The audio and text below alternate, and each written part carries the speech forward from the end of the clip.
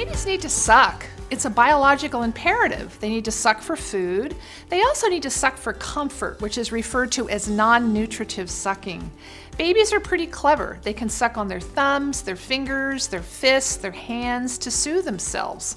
But the dilemma comes, in these days we tend to wrap babies up and place them on their backs to sleep, and little babies can't get their hands up to their mouth to help themselves soothe. So a number of parents will rely on pacifiers.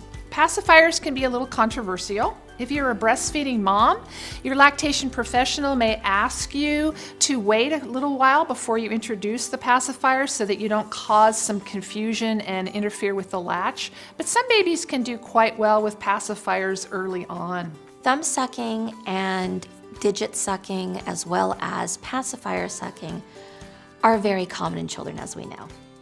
However, unfortunately, they can affect the alignment of the teeth, how the jaws close, the shape of the palate, and cause many habits later on. We recommend that a child discontinue the habit by age 3. If you're going to use a pacifier, use the right pacifier. First of all, you want a pacifier such as this that has made from one piece. When pacifiers have multiple pieces, over time bacteria can grow within these pieces. It's been shown in the research that long-term pacifier use may contribute to chronic ear infection.